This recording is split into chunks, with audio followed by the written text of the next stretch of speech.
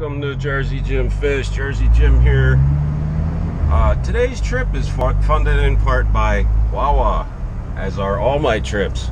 Gassed up in the tank and in the belly. Every trip. Love the Wawa. Take out stock in Wawa, people. You make a mint. Right, we're going to Island Beach State Park to go clamming today. When I took my kayak out behind Island Beach, 4 days ago, it seems like weeks ago. There's some guys clamming there, so I got my recreational clamming license through a wonderful, tremendously well-developed government website. It sucked. I would have had it 3 days ago. Should have only taken it 15 minutes. No. It's a government website. It sucked. But I got it. Hell yeah, I got it. So, to Island Beach. 500 traffic lights later. Well, not really. Probably like 47. But still, kind of outrageous. So we'll be there. I did bring a fishing rod, because I can't be down the shore without a fishing rod. Bluefish are they're in the bay. It's gonna be a wet day, boys. It's pouring out, so you know, whatever. Gotta do something today. All right, we made it, boys. We got I counted the traffic lights here. Actually, I counted them, and I wasn't gonna write them down on paper, but then I thought back on the wisdom of Bear Grylls, who said, you know, if you're lost in the woods, put a rock in your pocket every time you travel a certain distance. So I counted about 1, 2, 3, 4, 5, 6, 62 traffic lights between Wawa and Marlton, I think, and here. Unbelievable. I didn't drink my piss. The Bear Grylls would have drank his piss, but yeah, we're here. Boys, here's what we got so far. So I got the sizing for clams. It's so they keep adding another one like every year. So we got that just fell in there. That's considered a button neck, which is illegal. They have to be 1.5 inches from side to side right there. I don't think that's 1.5 inches. This one's definitely not. That would be a button neck, real small. So middle neck, little neck,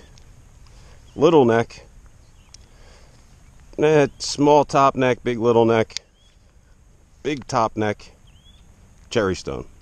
Those are the sizes. And like I said, I'm not going to put those button necks in my bag, so I'm reminded to measure them. Oh, get back here. So I've been here for about 40 minutes, I'd say. Not too bad. I mean, a lot of little ones.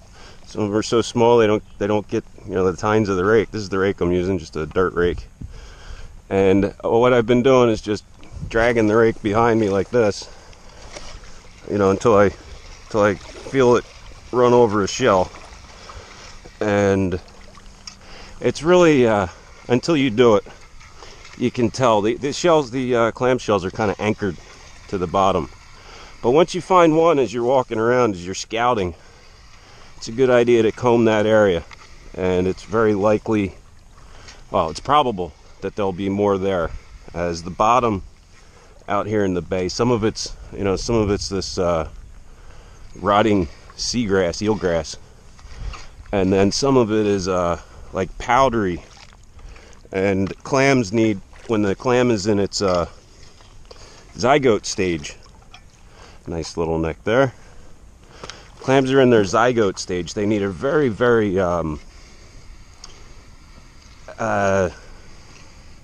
they can't get clogged up with sediment. They need a sediment-free environment in which to begin their lives. So once you find one, it's likely that others found that environment agreeable and set up house right next to them. So that's all I'm doing. And actually, I've gotten more right here than I have in walking around. That's a brick. They have to be thrown back as well. So far, boys, they're about 30. Just measured them. These are all keepers. These are all, they're all going back. So one of the reasons I came here and was so eager to get my clamming registration is that I was here the other day, the tour of the Pine Barrens and blue fishing from the Hobie, and this spot looked pretty good for clams. I'm not that well versed at clamming, but it looked like it'd be a logical spot to go. So these are going to go right off of that. You see where I'm at here? Right off of that. In fact, right in line with those roots. We'll count it off. But one day when I'm out here fishing, I'll stop back here and they'll still be here, or they'll be somewhere around here. Oh yeah, we're gonna count it off. Let's see. And if you come down here and you want to eat my clam, you feel free to. Just leave me a message. That's about 5 paces right off of this. See how that's like 5 paces right there. Help yourself. Enjoy. Now I didn't bring any food or drink out here. Just what I needed to procure some clams. I'm gonna got my neck knife today. I was thinking I could use that, but last time I used it, cut mackerel with it. So, and I haven't cleaned it yet. Just like the hole in my waders, I haven't dealt with that. Just go fishing all the time. Don't. All right, hang on a minute. We're gonna shuck one of these. Now I can count the amount of clams on the, yeah, it's big. Clams on the half shell I've eaten raw, probably on 2 hands and a foot. It's kind of like Russian roulette, these things. You never know what you're gonna get. I would not recommend doing this with a sharp knife. You need a clam knife.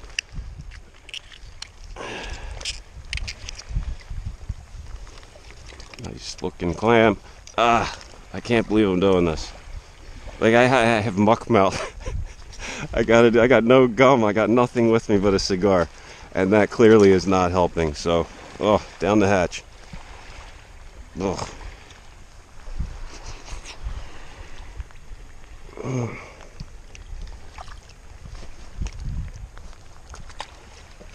All right. Well, that wasn't too bad.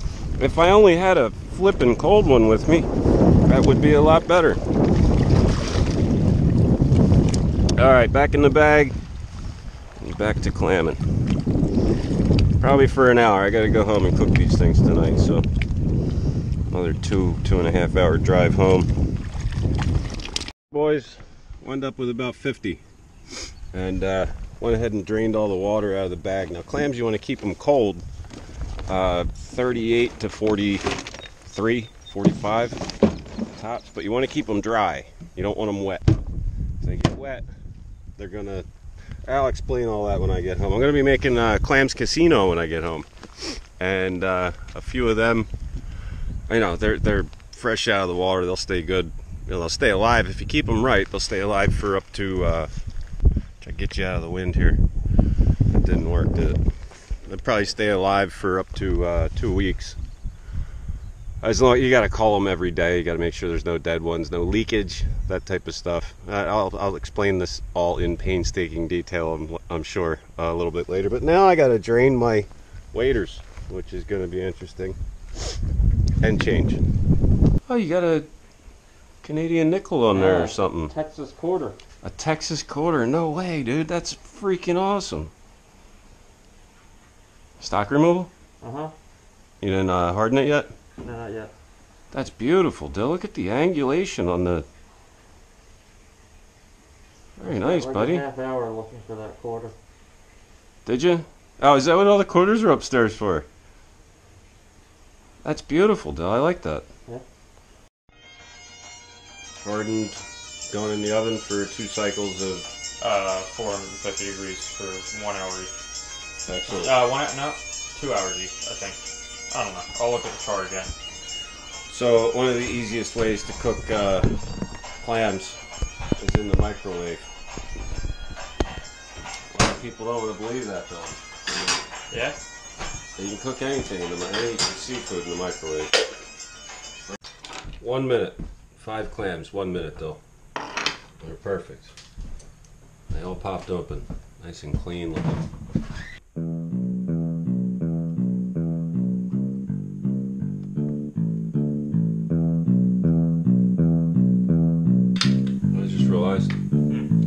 like steamed clams. Yeah. Yeah. I only cook 5. I was thinking 50 clams would be enough. It's a small clam, they gotta be 1.5 though. Alright, so we're gonna shuck some clams and make some Clams Casino next. With the old clam knife. Give you some really cool facts though. You're gonna be amazed by how you look. I guarantee it. Okay. Alright. Shucking Clams 101. Here's the deal. This how it was explained to me when I was 15. If you knock on a clam's door, he won't let you in. So you want to be really kind of, you gotta lose your soul and be very ginger before you do this. You gotta be gentle and coax it out. Right. Maybe rub it a little bit. So we'll put them back in there. You can put them in the freezer for a half hour before you shuck them. Duh, I'm trying to make a movie here, buddy. So it's called a bivalve. It has 2 valves, 2 shells on the outside. And we get the knife, and I've worked with people that sharpen these knives though. I've sharpened one. It's really quite dangerous to have them sharp. You want them kind of on the dull side. You get the if you're right-handed, knife in the right hand, clam in the left hand. This thumb here and the top of that shell, see how that's going? That's the direction you want it. If you're left-handed, watch a different movie. So you want to get it between the valves and wiggle the knife back and forth like this. Wiggle the knife and pull in with these fingers. I'm not pushing in with this hand. That's how people cut their thumbs and tendon damage and all that kind of stuff. So get it between the valves, give it a wiggle, and pull in. Now there's a muscle here, the anterior adductor muscle, and a muscle here, the posterior adductor muscle. You want to cut through the anterior, just like that. Pull the knife out. Pull the knife out, and push up on the knife like this, and come around and cut the posterior adductor muscle across the top of the shell. Alright, so the knife is in to the top of the shell. Flip the clam open, and the anterior muscle we've cut in half. So you got to take that top part off the top shell. Alright, so you can take that top part off the top shell, and then the whole bottom. Just pull that bottom right out there like that. Just the top shell off. And I guess I'll put that in there. That's ready to go. I don't want all that liquid in there, so I'm just gonna let these sit on a plate for a little while. I'll show you that again.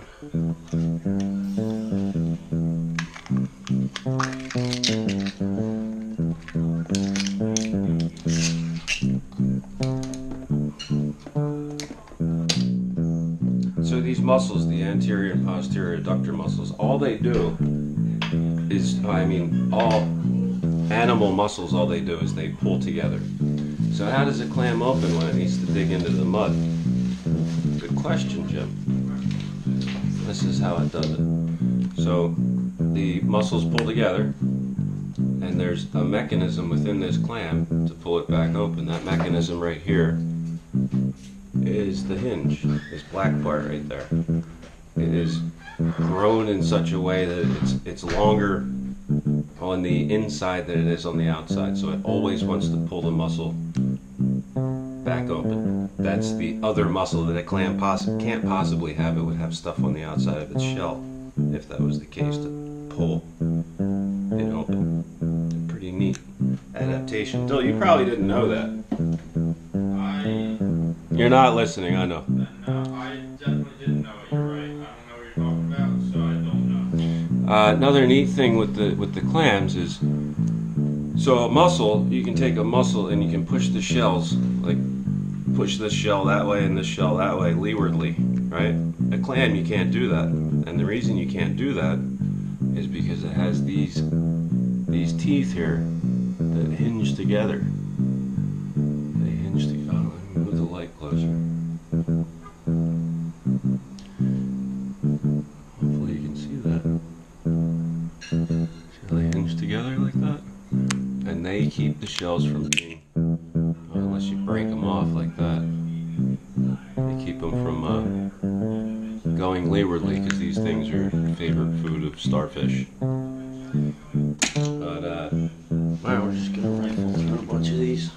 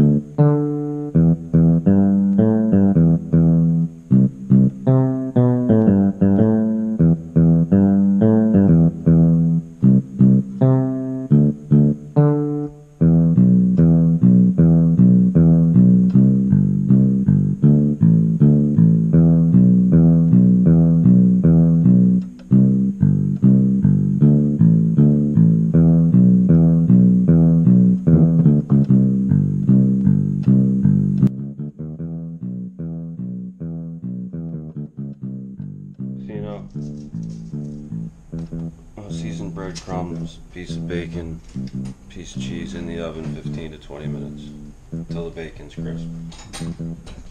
There, 15 minutes right on the button.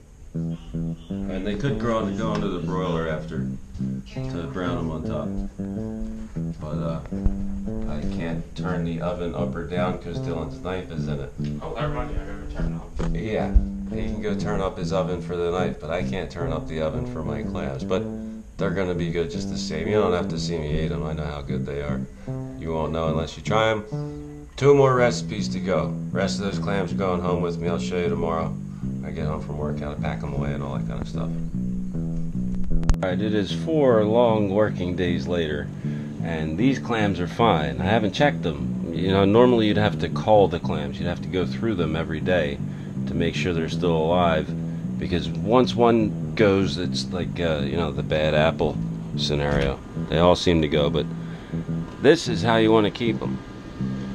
You want a lot of air circulation around the clams. Alright, so I have this this shelf in this really high quality refrigerator slash kegerator that I have here, and the air circulation around the clams is imperative. Alright, I'll explain that maybe while you're watching the clams cook. So what I'm going to do is I'm going to take some top neck size clams, this clam, you know, that size right there. I'm going to shuck them, put them on the half shell. I have the grill heating up outside, and we're going to go ahead and grill them, and I'll explain that when the time comes. And I am also going to be cooking this here. I'm going to get that out. This is pork that was given to me from my employer. Hell yeah, I got some sushi as well. I mean, I work with the greatest people on the planet. I really do. Wild Alaskan sockeye salmon sushi. Hell yeah, it's going to be a great meal.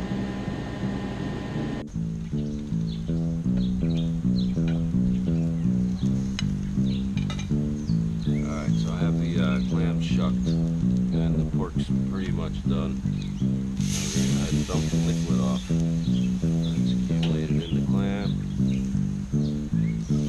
Let them cook.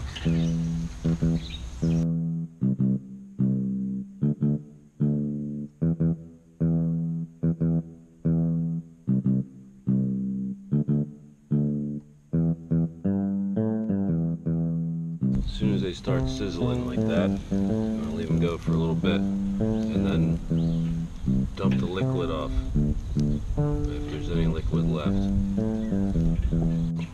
Liquid's dumped off. Add of butter. Add of butter. And a shot of hot sauce. Oh yeah.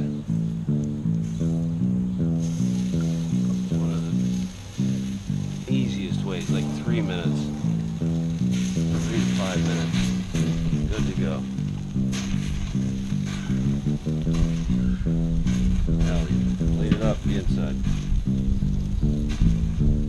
Alright boys, here it is. We got the clams on the grill, we got wild sockeye, spicy salmon, and we got the pork, grilled pork. Pork wasn't hot enough, so I added some habaneros to it. It's probably hot enough now.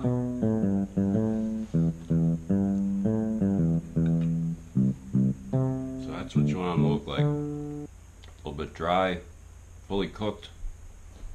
The butter kind of evaporated out a little bit. Still a bit in there though. That's what you want. Lift and dip. Drop and reel.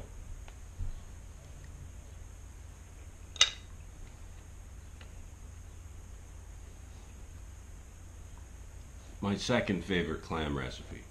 It's hard to put them in order. One of my favorite 3 or 4 clam recipes. They're real easy. Your house doesn't smell like, you know, fish when you're done. Not that that's a problem for me, but a problem for most of the people I deal with. Oh yeah. I was only gonna make a half a dozen. I'm glad I made so many. So why do you keep the clams dry?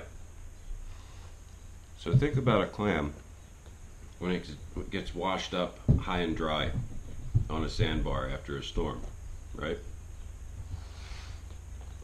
That clam needs to survive high and dry until the next storm or the next high tide. So what it'll do is and I wish I had a clam in here I could show you, I could demonstrate with the clam, but what it'll do is between the valves, once it gets dry, it's in the sun, it can't lose moisture. It'll be a death trap for it, right? If it tries to dig into dry sand, you know, that foot will get all dried out with the salt. It would end badly for the clam. So what they do is they get their shells really tightly together, and they excrete on the inside, the mantle, the part that excretes the shell.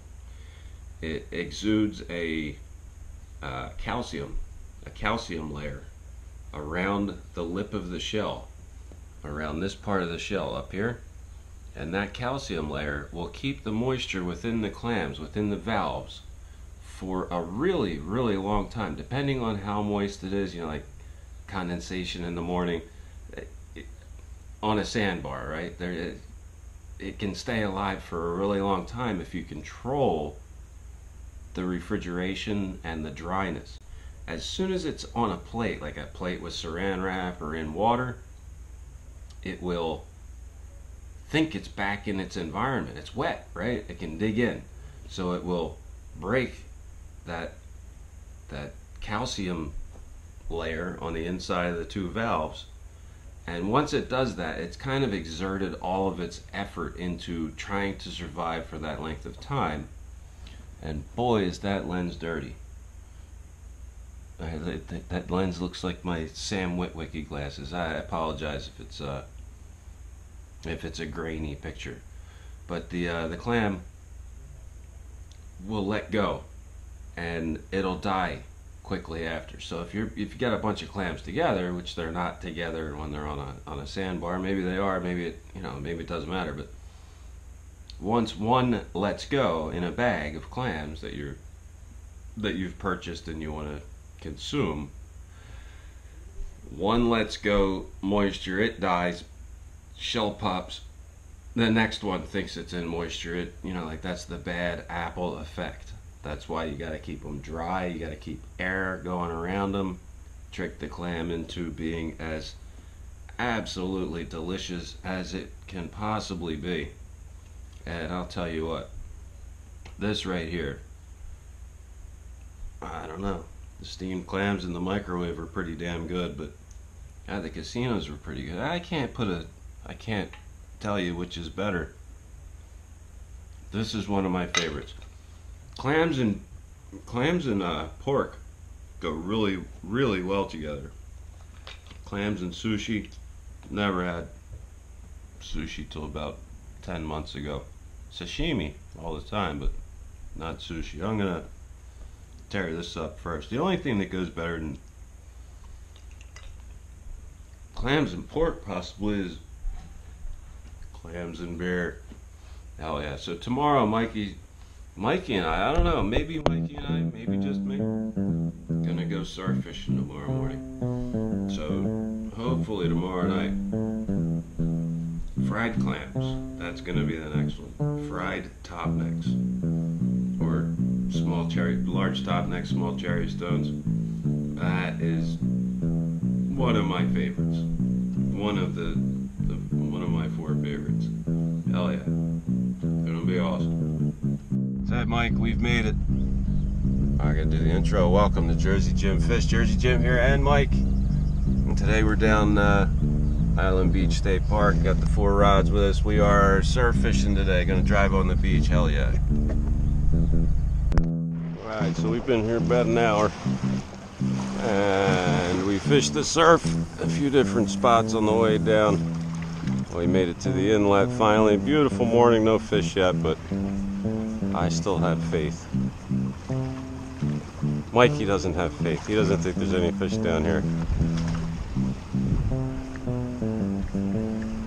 Ain't no fish in this damn lake. That's what he just said to me. I've proven him wrong. We got dead low tide at 8:30. Salooner high time 6:30 to 8:30. It is now 6:30, so I am hopeful.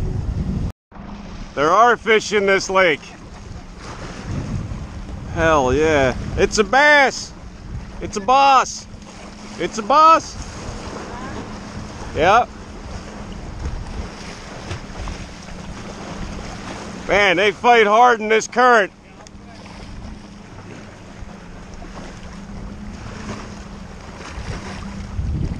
Not bad, Mikey. Yeah, man. He's a short, but I'll take it. Not bad at all, Mike. Yeah, he's a stocky fish for sure. Hell yeah. I gotta get a picture of this. Would you mind going into the Jeep and grabbing my phone, Mike? As soon as you catch a fish, you said? As soon as you catch a fish?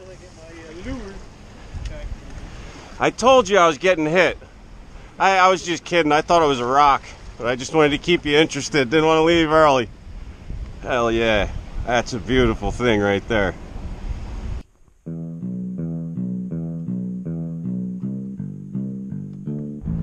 So Mike, you agree there's fish at Island Beach State Park? A few. Just not terribly large. I think it's a bust today, Mike. And boy, is that lens dirty. Not too bad. I get to go home and fry clams though, Mike. That's exciting. Excellent. Yeah, I'd like some fried fluke as well, but Mike couldn't produce a single fluke. Not one. You're slipping up in your old age, Mike. Nary a fluke. Nary a fluke and barely a striper. Well, for you anyway. My striper is okay. Your striper was nice. Yeah. Chunky little bastard. Chunky monkey. Stimpy. You remember Ren and Stimpy? Yeah. Stimpy, you sick monkey. You idiot. You sick monkey. That was a twisted show. That was a Billy West. Did you ever see The Adventures of Flapjack? No. No. I don't imagine you had. That was just as twisted as that. Was it? Yeah, it was a good one. Cow and Chicken. You never saw that one either. Yep. Cow That's and it. chicken? Cow and Chicken. Yeah, it was kind of disturbing. Bizarre. Yeah, very disturbing. It was a good trip, Mikey. Just the same. We didn't get stuck. That's right. The Jeep started. Yeah, we still got a speedometer, tachometer, odometer, oil pressure. We got no air in the tires, and we got to drive 25 for about 8 miles, but it is what it is. So that was awesome, Mike. It was a good trip. Maiden voyage in the Jeep on Island Beach State Park. Excellent. So, just got back from fishing. What was today? May 21st. These clams are now 5 days old, and they are still fine. No problems at all. A little bit of moisture leakage there, but they've been sitting out for a few minutes. So, fried clams, my friends. Fried clams. That's what's going on. I have, well, I didn't finish that yet, but I have just regular flour. I thought I had breadcrumbs, but cornmeal and cayenne pepper, onion powder, garlic powder, black pepper, no salt. That's in this one. We're gonna go ahead and shuck these clams. Now, fried clams, it's kind of dangerous frying clams because they have such a high moisture content. So we're gonna go ahead and shuck these, and we need to eliminate some of that moisture. So we're just gonna drop them on paper towel, just like that. And I should have some large cherry stone small chowder clams in the fridge. I'll probably cook them up as well, shuck them. We're gonna leave them on the paper towels for 10 minutes. 10 minutes. Let the moisture get sucked out of them. Because when you drop a liquid item in oil, it tends to splash. Found that out the hard way when I was in my youth. Got a hot splash of oil in my eyeball. Quite painful. So it's an imperative step. You don't want to skip this step here at all. So after they sit for 10 minutes, I'll show you what I'm going to do next with them. I can't wait. This is going to be awesome. I like, there's only, what, 6 there? Only 5 there. Clearly I need to shuck some more. Alright, so they've been sitting for about 10 minutes. See, some more liquid came out of them there. And the breading is now, the flour rather, is stuck to the clam. I dumped the flour out, or I would re-dip them into the flour, but gotta wash the dishes as we're going along because I'm quite tired. As went fishing today at 4 o'clock in the morning. It's now probably 4 o'clock in the afternoon. I go work tomorrow.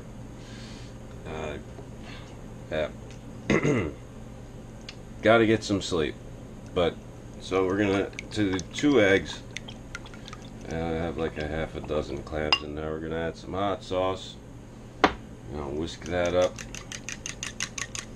a little bit, just a like of that, and then the clams are gonna go into that,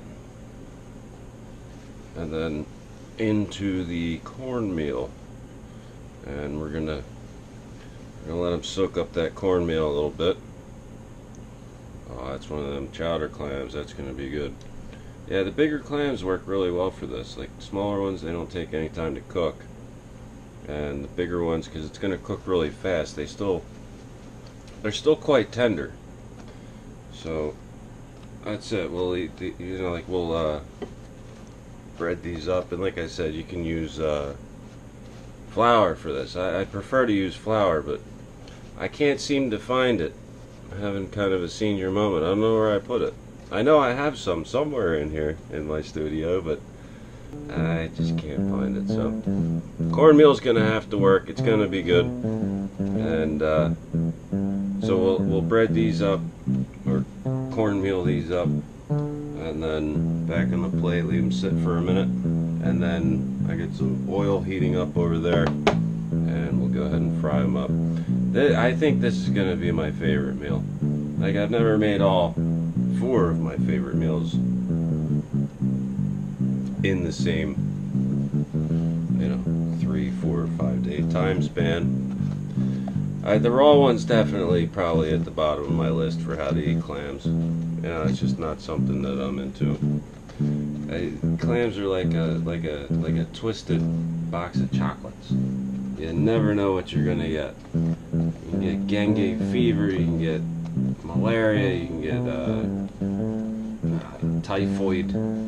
You can just all kinds of nasty stuff. Malaria. I might have already said malaria, but I am quite sleep deprived at this moment. So just want to get as much breading on there as possible. I just realized I don't have cocktail sauce. Damn it, Jim. Damn it, Jim. Alright, so the clams have been double dipped. They've sat for like 10 minutes to absorb that moisture on the outside. Got the oil, yeah, it's hot. Got the oil hot enough. I'm gonna drop them in. Alright, boys, watch your eyes. Watch your eyes. There's stuff popping out. It's a beautiful thing. We're gonna let them go about 3-4 minutes aside. Probably 3 minutes aside. Less than 3 minutes aside. Probably 2.5 minutes aside. And they're going to go on to this plate here. And put them on that plate. And we're going to give them a shot of... We're going to use the salt shaker on them. A little bit of salt. And they'll be flipping wonderful. This movie's been so much fun to make. Like, it's not a fish, but like I'm eating well, right? Like I'm cooking this and I'm eating well. So, yeah, we'll plate it up and I'll eat. You know, I think I enjoyed making this movie more than any other video that I've made. Here's the end product. You know, the clams, the sushi, and well, I didn't make the sushi, but it's some potatoes and that well-deserved beer. I ate a clam and had a sip of the beer. Just one though.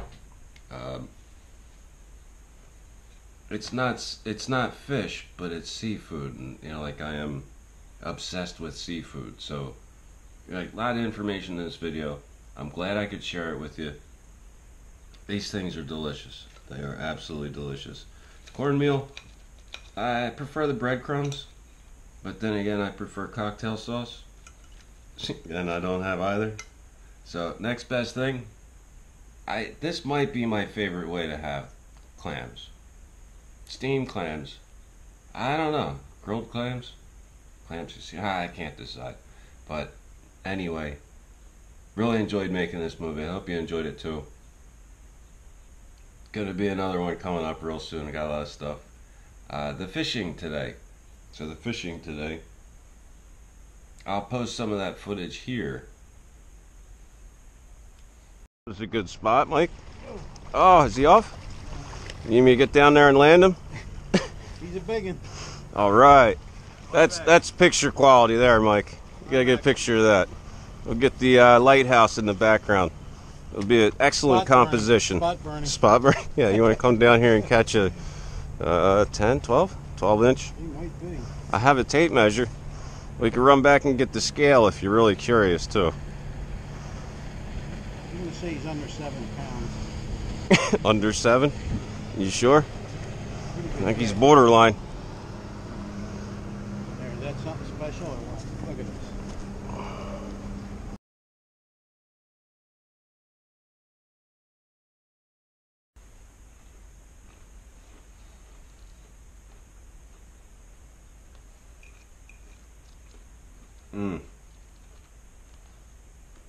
Man, is that good.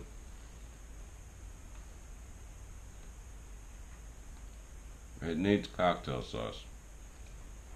I have ketchup. You know, like I brought ketchup out, but I don't think that's gonna do it. Well, anyway, hey, thanks for watching. This is gonna be a long movie, but a lot of good information in there. I hope you enjoyed it. I certainly enjoyed making it.